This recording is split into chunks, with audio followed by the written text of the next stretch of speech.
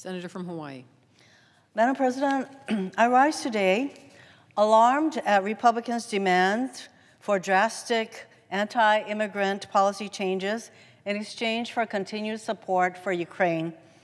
For nearly 2 years, our allies in Ukraine have fought off Putin's unjust invasion with the support of the United States. Support President Zelensky himself has said is essential to his country's success.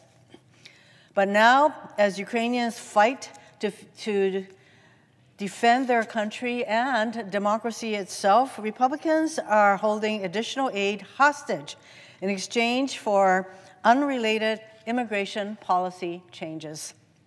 In exchange for one-time funding for Ukraine, Republicans are demanding permanent policy changes that would further weaken our broken immigration system. The proposal put forward by several of my Republican colleagues earlier this month would further complicate our asylum system and sow further chaos at the southern border. This plan would require asylum seekers to apply for asylum in every country through which they transit, a clear violation of international law that would effectively deny asylum to almost anyone outside of Mexico or Canada who cannot fly directly to the United States.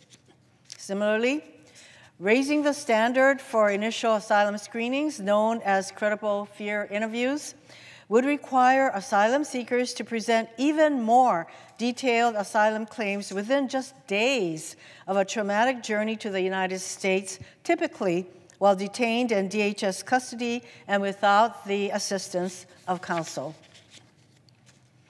By making it even harder for the most vulnerable to seek asylum, these changes would result in political dissenters and persecuted minorities being sent back to danger and, in some instances, to their deaths.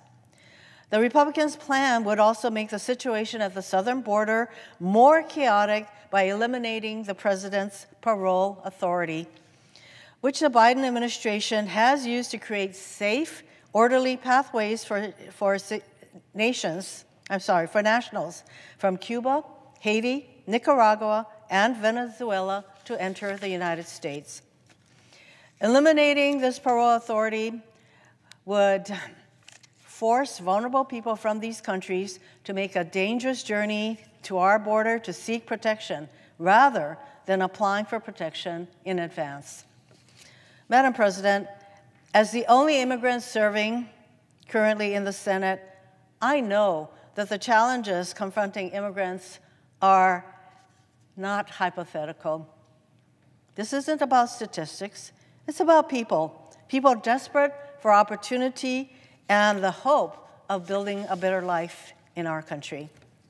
A plan that villainizes and degrades those seeking to enter our country is bad enough. But this plan does little to address the actual issues facing immigrants. Failing to acknowledge the plight of DACA recipients, temporary protective status holders, and undocumented individuals living in the shadows while contributing to our communities and our economy. Just this month, the Judiciary Committee on which I sit held a hearing on how to improve immigration courts. Immigration experts shared meaningful, thoughtful ways to improve this key component of our immigration system.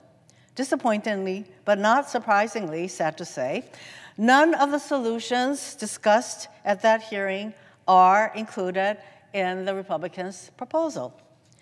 Beyond the problematic content of their proposal is the precedent that Republicans are attempting to set by tying one-time funding for Ukraine to permanent anti-immigrant policy changes, pitting vulnerable groups against each other. Ukrainians fighting an unjust invasion and asylum seekers fleeing persecution is a recipe for bad policymaking. Exchanging permanent policy changes for temporary funding all but guarantees additional Republican demands on immigration next year. There was a serious effort to enact bipartisan, comprehensive immigration reform in the Senate in 2013. I was here then. I had just gotten elected to the Senate. 2013 was the last time this body attempted to address this issue of a broken immigration system in a comprehensive way.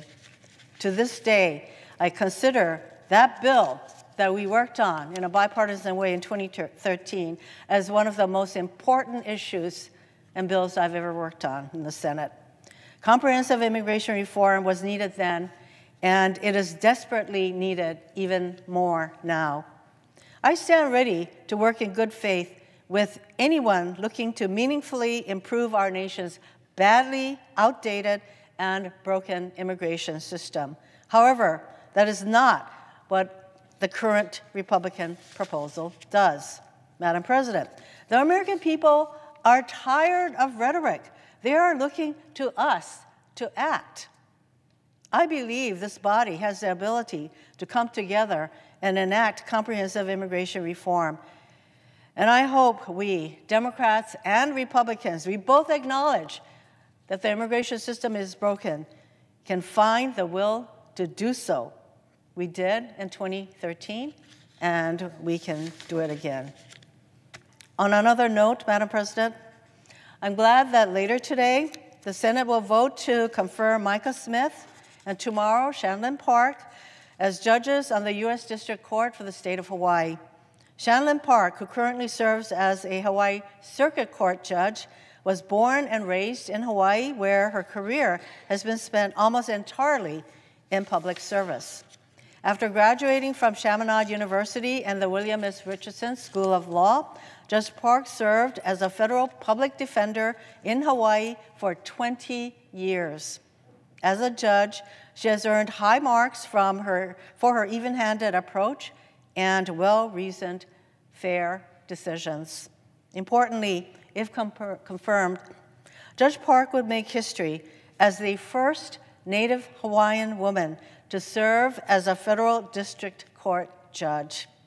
It's high time and long overdue. Representation matters. Like Judge Park, Micah Smith has also had an impressive legal career. After graduating from Lock Haven University and Harvard Law School, he clerked on the U.S. Court of Appeals for the Second Circuit and then on the Supreme Court for Justice Souter. He went on to become a federal prosecutor, a job he has held for the last 12 years. He began at U.S. Attorney's Office for the Southern District of New York, and in 2018 returned home to Hawaii to join the U.S. Attorney's Office in Honolulu. I believe both nominees' experience, temperament, and demonstrated commitment to public service, along with their deep roots in Hawaii, will make them excellent judges on Hawaii's District Court. I look forward to voting to confirm them.